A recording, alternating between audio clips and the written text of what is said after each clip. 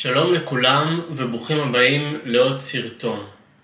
בסרטון היום אני אלמד אתכם דבר מאוד חשוב, וזה להזמין קפה בישראל.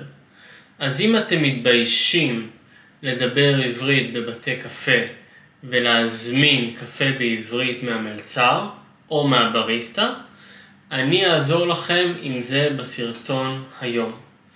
אז בואו נתחיל במילה חשובה והיא בית קפה. ובצורת הרבים זה בתי קפה. אז בואו נגיד שאתם הגעתם לבית קפה בתל אביב. עכשיו, כשאתם נכנסים לבית קפה, דבר ראשון אתם תבקשו את התפריט. בתפריט יהיו לכם מספר אפשרויות להזמין קפה. אופציה ראשונה היא קפה הפוך, שזה בעצם קפוצ'ינו. אופציה שנייה היא אמריקנו, כמו באנגלית. אופציה שלישית היא אספרסו ארוך או אספרסו קצר. בואו נגיד שאתם רוצים לשתות קפה בלי קפאין, אז אתם יכולים לבקש מהברמן קפה נטול, שזה בעצם קפה בלי קפאין. עכשיו, אם אתם רוצים לאכול משהו קטן עם הקפה שלכם, אתם יכולים להזמין מאפה. בדרך כלל בישראל, אם אתה מזמין קפה ומאפה ביחד, אז יש הנחה, למרות שעדיין זה יהיה יקר, בגלל שבישראל כמעט הכל יקר. אילו סוגי מאפים אתם יכולים להזמין בבית הקפה? אתה יכול להזמין למשל קורסון חמאה, קורסון שקדים, קורסון שוקולד.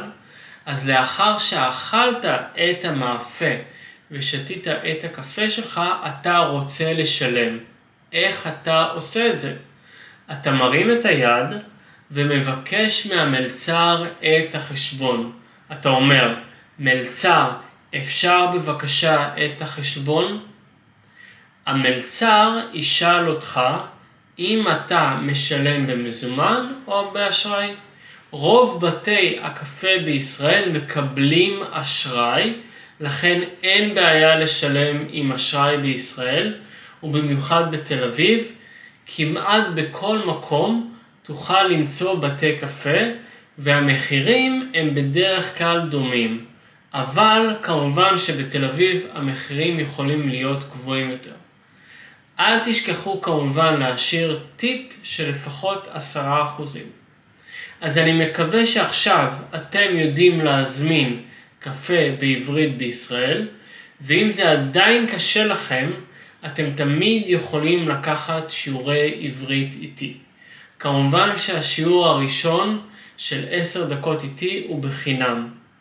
תודה ונתראה בסרטון הבא.